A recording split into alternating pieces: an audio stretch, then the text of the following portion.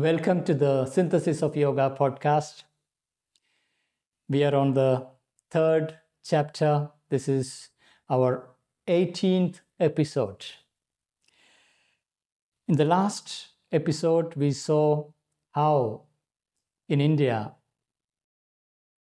material life and spiritual life lived side by side with a pact where while spiritual life imprinted its symbolism in the material life, imprinting the idea that very purpose of life is spiritual liberation, it allowed this material life to continue in its conservative inertia. And this happened because India had lost the progressive mind, the third part. In the absence of the progressive mind, this became two compartments. And on one hand, it imprinted the spiritual purpose in the masses.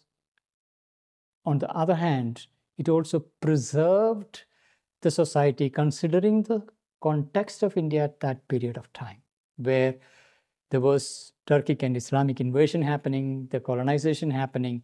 In that context, the conservative society preserved through its rituals and symbols the very spiritual purpose of life. And isolated pockets of yogic schools preserved the yogic knowledge. This was a great service or the great consequence of that. But however, it was not really a victory, it was a compromise.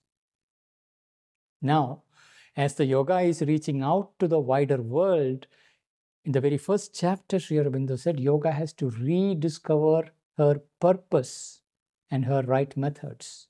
Because what we have as yoga in India is coming from these pockets of preservation, where the original knowledge was protected and given to small group of disciples. And now from there, it is spreading across the world through large movements. Now let's come back to the last episode of this chapter. We are starting with the 25th paragraph of third chapter, Threefold Life. Please do keep these lines open with you so that we can travel together. We have to recognize once more that the individual exists not in himself alone, but in the collectivity. And that individual perfection and liberation are not the whole sense of God's intention in the world. So this we have already touched upon multiple times. He is reiterating, and it's very important for us also to reiterate, because it is through reiteration this begins to enter what exactly it means. We have to recognize once more that the individual exists not in himself alone, but in the collectivity. Even though there is this ideal of individual liberation, we must understand individual doesn't exist in isolation. It's part of a collectivity. And the individual perfection and liberation are not the whole sense of God's intention in the world. So therefore, this individual liberation and perfection cannot be the whole sense. What to do with the collective? What is the purpose of the collective being, and what are the stages of its growth? What is its purpose? Why it is there? Is it to provide the necessary experience for the individual to recognize that my purpose is to liberate myself? Or is there a greater purpose to it? What is this collectivity and its role? The free use of our liberty includes also the liberation of others and of mankind. The perfect utility of our perfection is having realized in ourselves the divine symbol to reproduce, multiply, and ultimately universalize it in others. So here he is beginning to touch upon it. The free use of our liberty, our freedom, includes Also the liberation of others. So one is to bring that liberation for others and of mankind.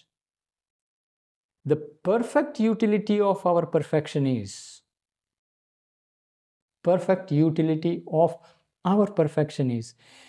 having realized in ourselves the divine symbol. The first is to realize in ourselves the divine symbol. We human beings are symbols of a divine possibility. So realizing that, and everything in the existence, all forms, are symbolic expressions of a divine reality behind. Having realized that, to reproduce, multiply, and ultimately universalize it in others. That is our wider utility. So one is to realize it in ourselves. Other is to reproduce, multiplies, and ultimately universalize it in others. That is what is called upon, to universalize the spiritual realization, not as an individual isolated experience, not even as within a small collective, but a universal realization on earth. This is where Earth's collective transformation, Earth consciousness shifting will be happening. So there is a universalization that is ahead of us as a possibility. Let me read that again. The free use of our liberty includes also the liberation of others and of mankind. The perfect utility of our perfection is having realized in ourselves the divine symbol to reproduce, multiply, and ultimately universalize it in others. Therefore, from a concrete view of human life in its threefold potentialities, we come to the same conclusion that we had drawn from an observation of nature in her general workings and the 3 steps of her evolution. Remember, the previous chapter was called 3 steps of nature. Current chapter is called threefold life. Now we understand the distinction between these two things. One is 3 steps of nature. Nature is ascending from bodily life to progressive mind to spiritual realization. That's an evolutionary ascent. In threefold life is our human life has these 3 movements happening, and they must work together, resolving their discords. Then only this ascension into the higher level will be possible. And this is also the nature's aim. So both are showing the same direction. Threefold life can fulfill itself only when they come together. And this ascension can move forward only when these 3 come together. So therefore, from a concrete view of human life in its threefold potentialities, we come to the same conclusion that we had drawn from an observation of nature in her general workings and the 3 steps of her evolution. And we begin to perceive a complete aim for our synthesis of yoga. And that's the whole purpose of this book, The Synthesis of Yoga. So we are beginning to perceive a complete aim for the synthesis. Why should we synthesize yogic traditions? It is not to liberate individuals. It is part of the process. Liberation in individual perfection is part of the process. There is a vaster aim of the collective aim and a universalized aim, an evolutionary step in nature. We begin to perceive a complete aim of our synthesis of yoga. The next paragraph. Spirit is the crown of universal existence. Matter is its base. Mind is the link between the two. So once we structurally understand these three layers, the crown is the spirit, matter is the base, mind is the link between the two. Picture is simple. There is progressive mind, there is bodily life, and spiritual life. And these three are to be held in a single vision. Spirit is that which is eternal. Mind and matter are its workings. Here again, we are recapturing that affirmation. Mind and matter are the workings of the spirit. From this perspective, spirit is that which is eternal, and mind and matter are its workings. Sri Aurobindo's perspective is that there is no separation between these three things. Both mind and matter. Remember, these are karana shariras, that is instrumental bodies, the sukshma deha, which is the manomaya kosha, and then there's pranamaya kosha, annamaya kosha together, sthula sharira, working out in the bodily life. So all these workings are actually workings of the spirit. Spirit is that which is eternal. It is beyond mind and matter. It is eternal. And mind and matter are its workings. So there is no conflict between matter and spirit, no conflict between matter and mind. It is an artificial division, and we must be aware of it. Spirit that which is concealed and has to be revealed. Spirit is that which is concealed and has to be revealed. Mind and body are the means by which it seeks to reveal itself. So there is a concealed spirit in the world that has to be revealed. And that's the purpose of evolution. Spirit is that which is concealed and has to be revealed. Mind and body are the means by which it seeks to reveal itself. And spirit itself is seeking to reveal itself through the mind and the body. That's why they are instruments. Karana shariras, the instrumental bodies, mind and body. Spirit is the image of the Lord of the yoga. Mind and body are the means. He has provided for reproducing that image in phenomenal existence. Phenomenal existence is our worldly existence, the transient existence, where birth, growth, maturity, decay, death, all forms go through the life cycle. It's very transient. It's an orb. It's like the substance of the spirit through which the spirit is expressing itself. Spirit is the image of the Lord of yoga, the Lord of the yoga. Yogic process, all the yogic processes recognize the spiritual existence. And that spiritual existence is the master of yoga, because it is that spiritual existence working through the mind and body to reveal itself. Therefore, we are recognizing and acknowledging the master of yoga. Spirit is the image of the Lord of the yoga.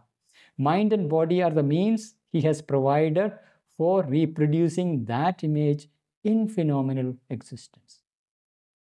We can say all that in the phenomenal existence is an image. Yet they are imperfect expressions. Imagine like an artist creating various art forms, but artist knows this is not yet expressing what I want to express. These are imperfect forms. Whether it is sculpting or painting, any form, material medium is a means of expression. So spirit is expressing itself through the progressive mind and bodily life. To express the spirit in its full glory, to irradiate life with it, irradiate mind with it. So that's a work in progress, the evolutionary work. Spirit is the image of the Lord of the yoga mind and body are the means he has provided for reproducing that image in phenomenal existence. All nature is an attempt at a progressive revelation of the concealed truth, a more and more successful reproduction of the divine image. All nature is an attempt at a progressive revelation. Simple, straightforward statement. The spirit is to be revealed. All nature is an attempt at a progressive revelation of the concealed truth. T is capital here. There is the truth of the spirit that is to be revealed. It is currently concealed. A more and more successful reproduction of the divine image. Currently, we humans are getting reproduced in billions, but it is still an imperfect product getting mass-produced. It's not a perfected product. The divine glory is still not revealed itself in the human mold. The progressive mind is able to express itself, but the spiritual reality is yet to find its expression through the human mold, the human image. All nature is an attempt at a progressive revelation of the concealed truth, a more and more successful reproduction of the divine image. But what nature aims at for the mass in a slow evolution, yoga effects for the individual by a rapid revolution. It's a revolutionary statement. If there is a revolution, this is that revolution. What nature aims at for the mass in a slow evolution, the human mass is evolving at a very, very slow rate. Nature's evolutionary process is slow. And this precisely is where yoga comes in. Yoga effects for the individual by a rapid revolution.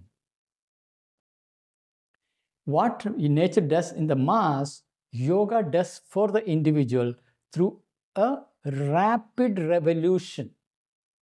A revolution in which the entire past formations are dissolved and the caterpillar can become a butterfly. And that's the possibility yoga brings to the individual. And this is done by taking up the very powers of nature herself. And we are at a crucial junction of our human history where we need to upgrade ourselves. Our technologies are evolving so fast. AI is evolving so fast. Intelligence has become artificial intelligence, and that is outpacing human intelligence. So who are we? How do we evolve rapidly? And what is the means of that evolution? Here it is. Yoga effects for the individual by a rapid revolution. It works by a quickening of all her energies, a sublimation of all her faculties. Her energies, her faculties. Nature's energies, nature's faculties. Yoga does this revolution by quickening, which we have touched upon already in the very first chapter. Yogic process takes up the whatever nature has already established within us. Nature's energies, whether it is mental energy, emotional energy, vital energy, physical energy. Yoga takes up these energies, quicken them, and sublimation of her faculties. Faculties, again, psychological faculties of our cognition, our empathy.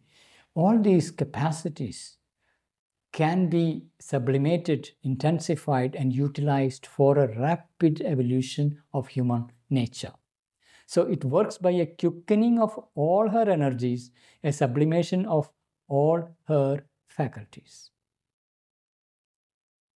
While she develops the spiritual life with difficulty and has constantly to fall back from it for the sake of her lower realizations, the sublimated force, the concentrated method of yoga, can attain directly and carry with it the perfection of the mind, and even, if she will, the perfection of the body.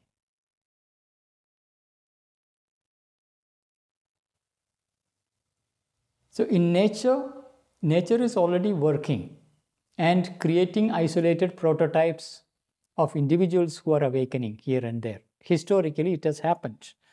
While she develops the spiritual life with difficulty and has constantly to fall back from it for the sake of her lower realizations.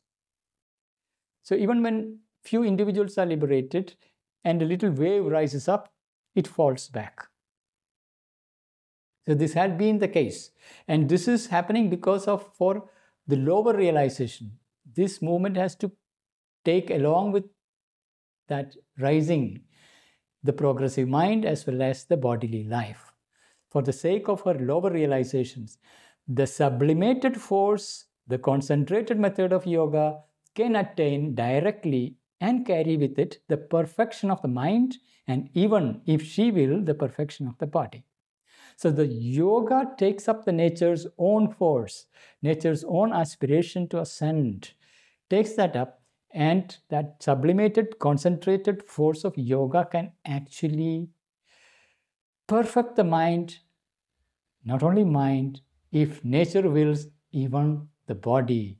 The divinization of the body too is a possibility Aurobindo is pointing at. Nature seeks the divine in her own symbols. Yoga goes beyond nature to the Lord of nature, beyond universe to the transcendent, and can return with transcendent light and power with the fiat of the omnipotent. Here is the game changer. Nature seeks the divine in her own symbols. She created us. We are symbolic representation. We are symbols of divine possibility, not yet divinized. Nature seeks the divine in her own symbols. Yoga goes beyond nature to the Lord of nature. That's where an individual can take the powers of nature, sublimate it, concentrate it, ascend to a divine reality. The Lord of nature is that divine reality, the divine being behind the existence, of which nature is the creative force manifesting, and nature is expressing through her evolutionary process that divine reality. And individually, nature can ascend to that spiritual reality, know the Lord of nature, who is beyond the universe and who is transcendent, and can return with the transcendent light and power. That possibility to return into the bodily life, into nature's evolutionary journey down here. This is the game changer. One is ascending to the spiritual reality, other is returning with the light and power of that spiritual reality and the fiat of the omnipotent. Omnipotency is the power that is everywhere in existence, from the tiniest particle to the largest structures and the whole existence. It is omnipotent. The spirit is omnipotent. And the fiat of the omnipotent. When the spiritual reality gives you the sanction, that's when you return with that fiat, with the light and power of that realization, to take on the bodily life, the progressive mind, and shape them in the divine nature. Nature seeks the divine in her own symbols. Yoga goes beyond nature to the Lord of nature, beyond the universe, to the transcendent and can return with the transcendent light and power, with the fiat of the omnipotent. But their aim is one in the end. When an individual ascends, a yogi ascends to the spiritual reality and return to embrace the worldly life, to transform it. This is not something that is separate from nature's own aim. Remember, in the very beginning, Sri Aurobindo, the very first chapter, saying yoga is essentially fulfilling nature's own aim. So therefore, he's saying, but their aim is one in the end. The generalization of yoga in humanity must be the last victory of nature over her own delays and concealments. So this is the step that is ongoing. And it's not surprising that yoga has now an International Yoga Day. The generalization of yoga in humanity must be the last victory of nature over her own delays and concealments. It is nature's own victory. She had many delays and concealments because she had to work out more and more complex perfection. When mind is left behind, she has to come back and pick up the mind and elevate it. When the bodily life is left out, she has to come back and pick that up and then widen it to larger and larger groupings. So now, generalization of yoga in humanity must be the last victory of nature over her own delays and concealments. Even as now, by the progressive mind in science, she seeks to make all mankind fit for the full development of the mental life, so by yoga must she inevitably seek to make all mankind fit for the higher evolution, the second birth, the spiritual existence.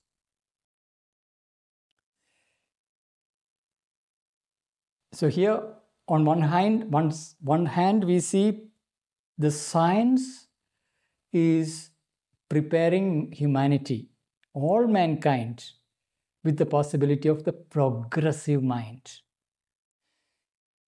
Even now, as by the progressive mind in science, she seeks to make all mankind fit for the full development of the mental life.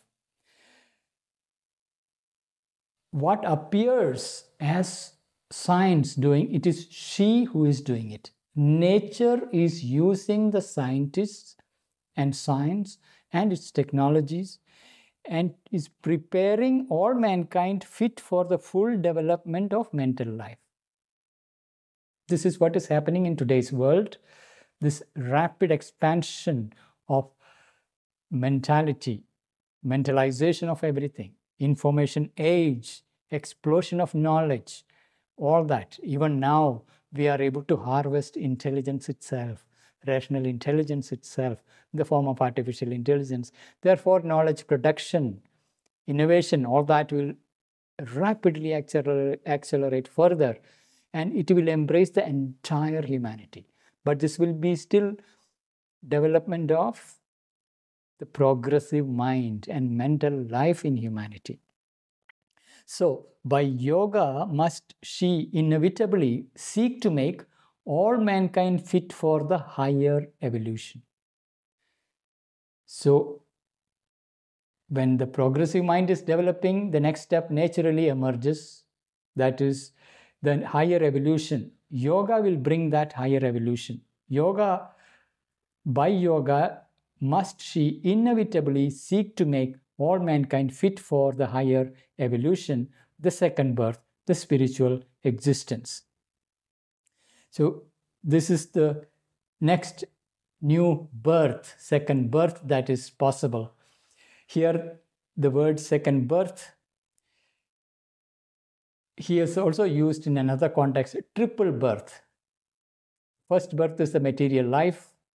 Second birth is the mental life into the progressive mind. Third birth is the spiritual life. Here he is just using the second birth, the context of from progressive mind to the spiritual life. The spiritual man is the second birth from the progressive mind. It's the next one. As the progressive mind in science, by the progressive mind in science, she seeks to make all mankind fit for the full development of the mental life. So by yoga must she inevitably seek to make all mankind fit for the higher evolution, the second birth, the spiritual existence. And as the mental life uses and perfects the material, so will the spiritual use and perfect the material and the mental existence as the instruments of a divine self-expression. So the progressive mind and mental life uses and perfects the material life.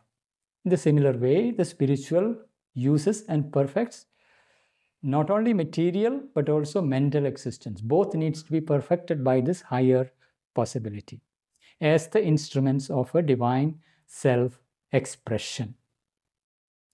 The ages when it is accomplished are the legendary Satya or Krita Yugas, the ages of the truth manifested in the symbol of the great work done, when nature in mankind, illumined, satisfied, and blissful, rests in her culmination of her endeavor.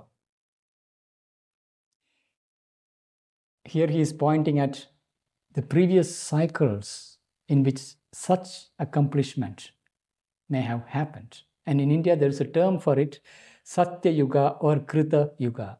Indian history, Indian notion of history is through yugas. And 4 yugas are there.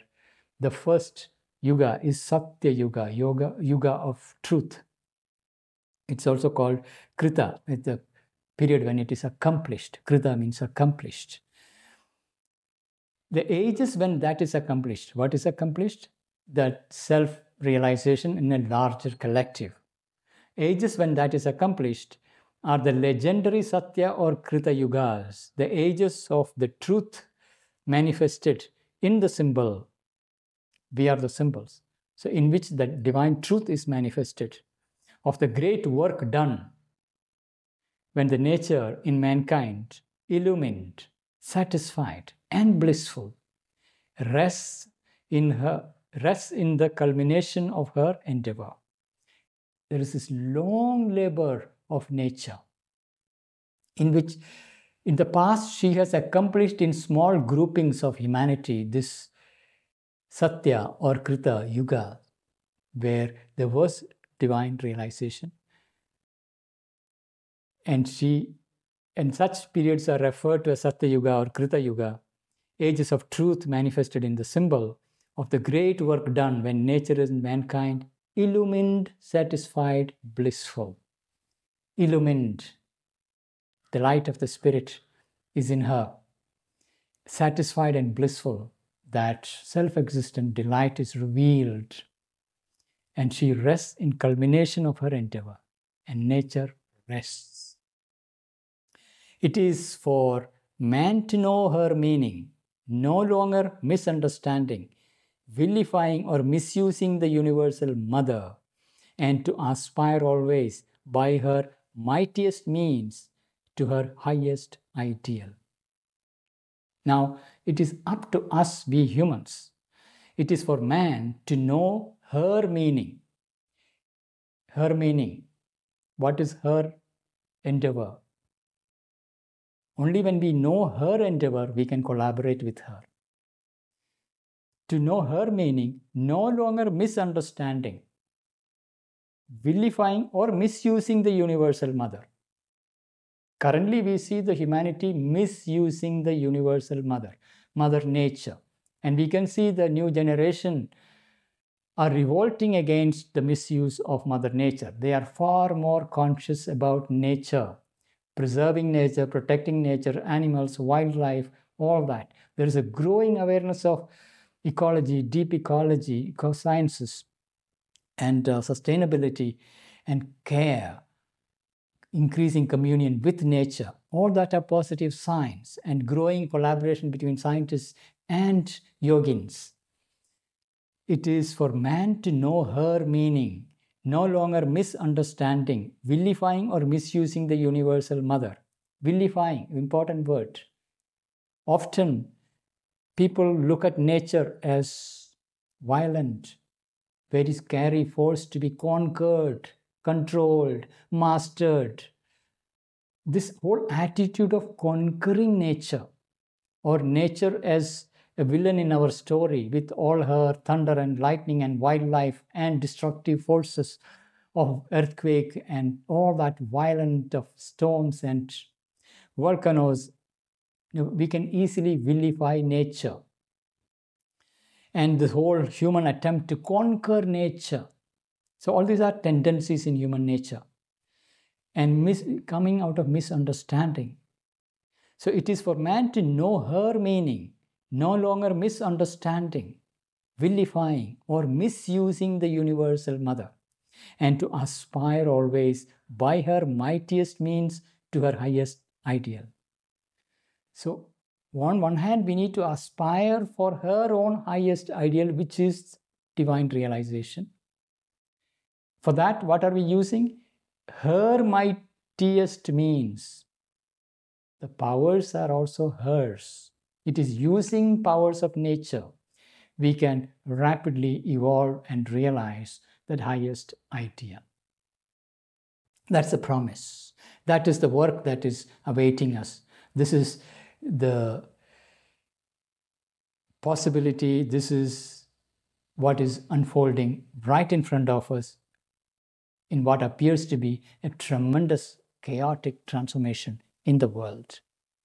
So with that, we are ending this chapter called Threefold Life, where we saw how these three possibilities, three potentialities need to come together: the bodily life, the progressive mind, and the spiritual life, all together, working together, taking up powers of nature, working towards nature's own aim, her own ideal, to express the divine in nature, through nature.